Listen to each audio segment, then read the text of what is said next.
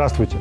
После феноменального успеха фильма «Джокер», который не только собрал в прокате больше $1 миллиарда, но еще и получил главный приз на кинофестивале в Венеции, жанр комиксов можно считать официально признанным полноценным искусством. Наша программа не могла остаться в стороне от этого тренда, и сегодня мы говорим вот об этой книге. «Энциклопедия суперзлодеев», автор Дэниел Уоллес. Джокер здесь на первом же развороте, в самом центре толпы злодеев. Уже из названия очевиден формат книги. Энциклопедия состоит из отдельных глав про основных антигероев вселенной DC. Начинается, кстати, все не с Джокера, а с Лекса Лютера. Ну а затем будут и Женщина-кошка, и Дарксайд, и прочие девстроуки и пранкстеры. Понятно, что если вы любите комиксы, то эта книга для вас. Все систематизировано с множеством картинок, историй и описаний проступков этих отвратительных персонажей. Сложнее объяснить, зачем читать эту книгу обычным людям.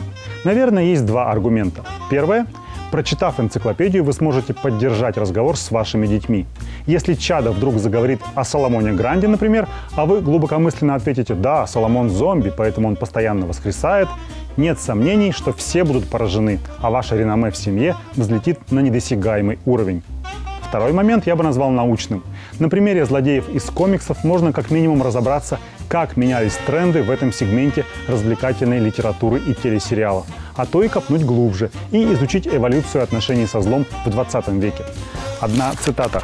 «Злодеи из историй о Бэтмене – это обычные люди, которые потеряли разум. Они вдруг резко изменились, причем трансформировалась не только их внешность, но и моральные убеждения». В общем, не то чтобы эту книгу надо обязательно читать, но пролистать вполне возможно. Энциклопедия суперзлодеев.